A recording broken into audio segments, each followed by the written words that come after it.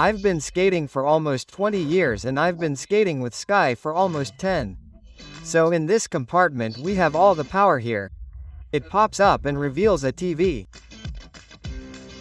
People ask all the time, how do I get up here? To be honest, if I'm in the mood, I run over and jump on the bed. Hi, I'm Jonathan. Let's take a tour.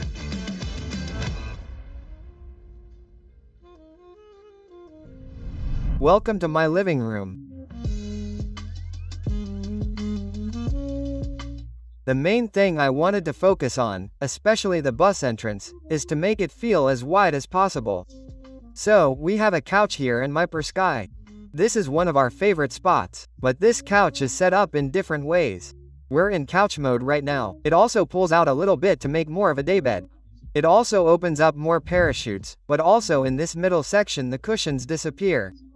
The table pops up, you have a dining area. And when you're traveling, I just feel like that's the setup I have most of the time, so I have a nice place to work. In front of the couch, this is my standing workspace and my entertainment center. Right here this pops up and reveals a TV, but I needed it hidden. Otherwise I'd be sitting here and I'd be doing almost nothing besides watching TV. I like this standing workspace. 1, because the windows are here, 2, because it's built this high for a reason, and 3, I have plenty of room to put stuff and take up space while I'm working. You'll also notice that there's quite a bit of overhead space here. We did a ceiling lift, a 20-inch ceiling lift. So, there's plenty of room here, even with the beams I won't touch the ceiling unless I try. The energy in here, the decorations and all that. That might be one of my favorite parts of the build that makes my space feel like home, special. When I travel mostly alone and with the Skye, there are a lot of other people that I care about here and in a lot of other places as well. I was originally going to put another window here. But to be honest, I wouldn't have the wall space to hang the art that I've collected and curate the vibe that you see. I kept my skateboards here, at least when the bus is not moving, because it's quick and easy to grab. And also with Skye's bed here, a reminder of our stuff because it's what he loves to do the most. Definitely one of my feelings. I've been skiing for almost 20 years and I've been skiing with Skye for almost 10. Behind the tiny wood stove you have this tile that does a really good job of pushing the heat into the bus. Behind that you have the mortar and cement board that do a really good job neutralizing the heat and keeping it all in this corner. Even when this burns almost every day in the winter.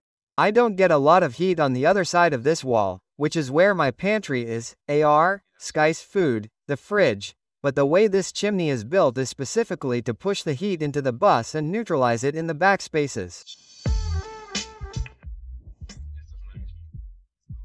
This is one of my favorite parts of the bus because I love to cook, and because I love to cook, I made very few compromises in the kitchen.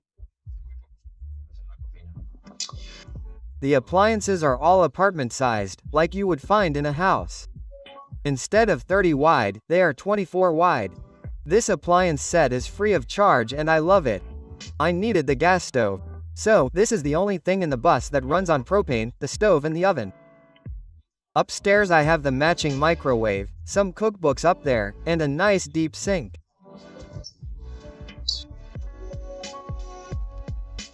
All of the cabinets, both top and bottom, were built by Custom Codwood working in Henders, North Carolina.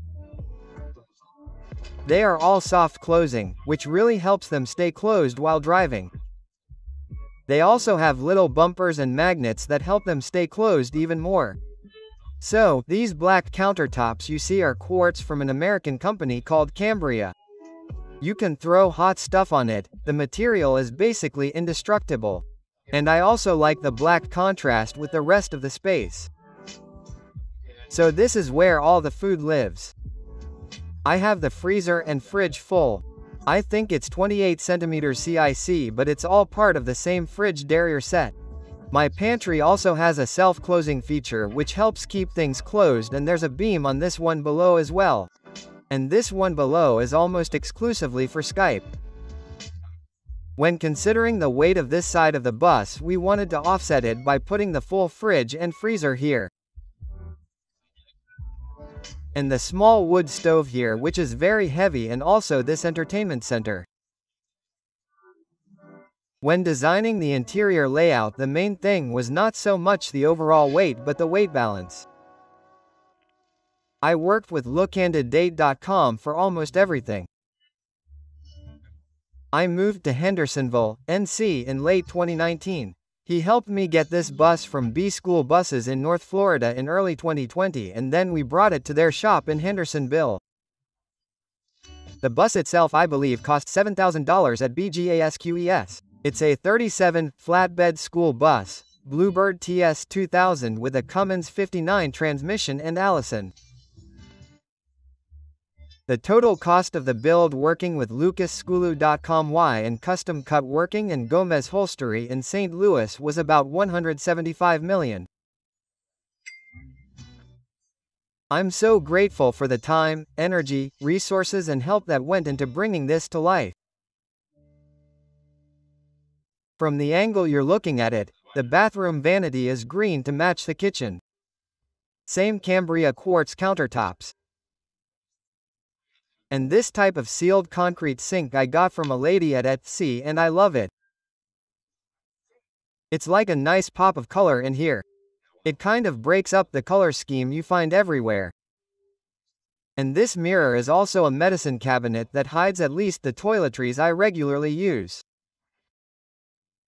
This is the separate compost toilet with the urine diverter.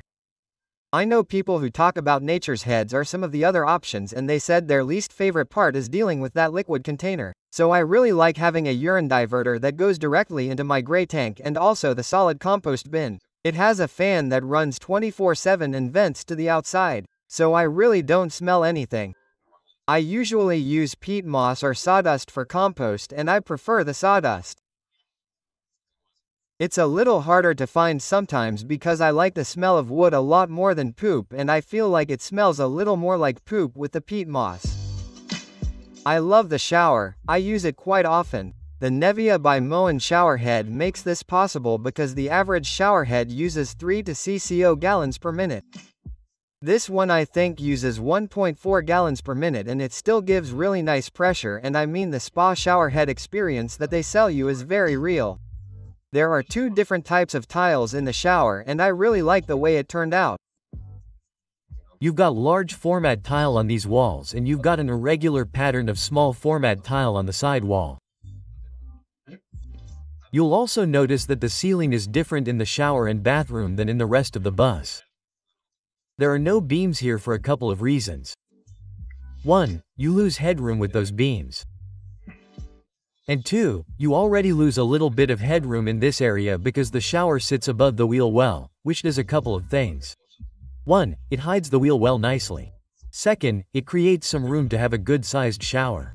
This is a standard 4x3 shower pan that you can buy at Lowe's or Home Depot.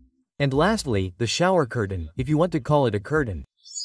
It's actually the Nautilus retractable RV door. The translucent kind of ones. It closes, and it's also self-cleaning, this little part. As the water runs off and drains, it runs into the drain, which is a really nice feature. It's like 2015 and I'm a college student watching a show on HGTV about tiny houses, and there's a young couple showing off their bus, and that was the first time it occurred to me that this was something that could be done, although I couldn't let it go. I wrote about it, I journaled about it, I drew about it.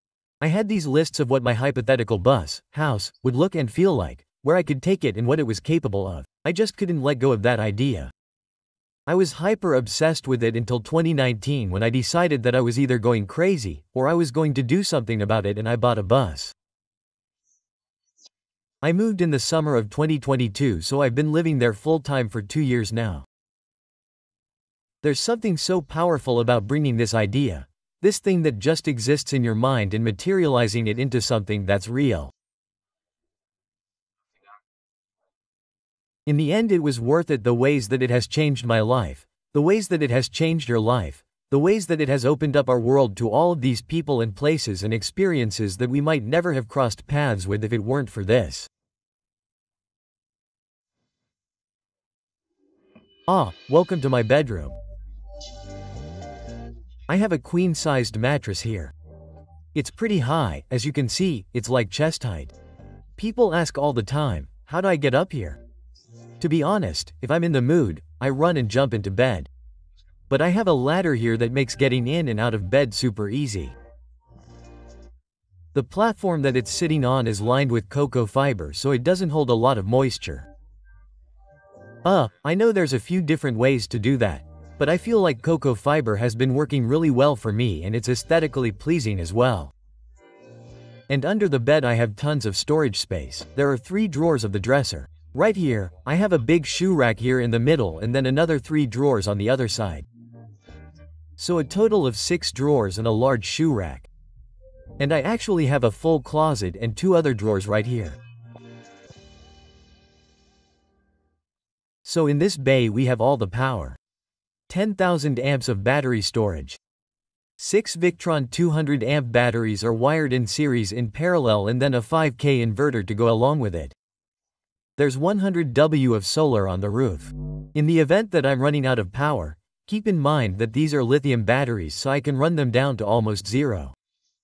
But in the event that I'm running out of power, I'll book a KOA for the night or roll out to a campground and plug it in. But this system is pretty robust for the panels that I have. It powers everything that I have just fine. And it's rare that I run both air conditioners simultaneously, but when I do I feel like I'm consuming about 10 to 12% of my battery per hour. You've got all the fuses, relays, switches, you've got your breaker box, just like you would have in a house. You've got the solar charge controller and all the components that make the system on the roof talk to the system in this box. This is the floor heating system. From Rixson, which is really just a tiny little engine, it runs diesel heat. There's a separate exhaust that runs underneath that runs the floor heat, the diesel hot water, and also the redundant engine block heater and a very important system for me in the winter. Welcome to the roof. I hang out here all the time. I'm standing on the TRX composite deck. I think of it like a dock. This thing holds up really well. It's all sitting on an extruded aluminum railing system from a company called 8020 and that 8020 railing system is attached by Skye.com swivel feet from end to end. Those air conditioners that we talked about pop up over here. They're kind of boxed in by the 8020 system. My max air fan that sits between the bathroom and the shower and here on the floor. My little fireplace from the wood heater. It's currently capped for the summer, but it's normally the tallest part of my bus. When I put the winter cap on it's almost 13 feet. And that's a roof. One of the things that I feel has really had an impact on me, on the way I travel, is the beautiful grounds and public spaces that I can park in.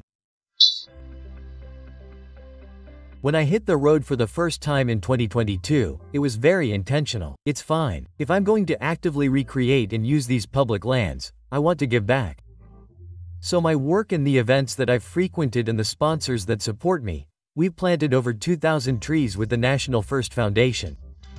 And my goal before this chapter of life is over, is to plant at least 10,000 trees. Mental health is also something that's very important to me, even down to the name of my coaching and consulting business. Keep going. It's a very simple message, but it came from a very scary place as a child. I had several moments where I just didn't want to be here anymore. That weird, restless kid, feeling very alone, even in circumstances where I was surrounded by people who cared about me. And even during the bus construction and getting through COVID and everything that came with that, there were several instances where I may not have been here. And I think in the fall of 2021 I got, "Keep going," tattooed on my left wrist as a permanent note to myself, and it had been a mantra in my journals for a long time and still is.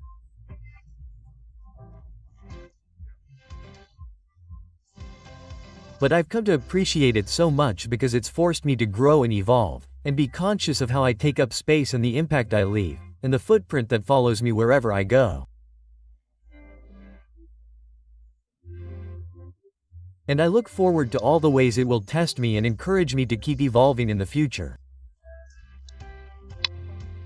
Thank you Tiny Home Tours for introducing me and my home to the road. If you want to see more of the bus, check out Home on the Highway on Instagram or homehighway.com. It's Home on the Y, and if you want to see more of me, my life, or my business, check out jonathanperera.com. Jonathan Perera on Instagram. It's JOLATHANPERERA. Thanks for watching.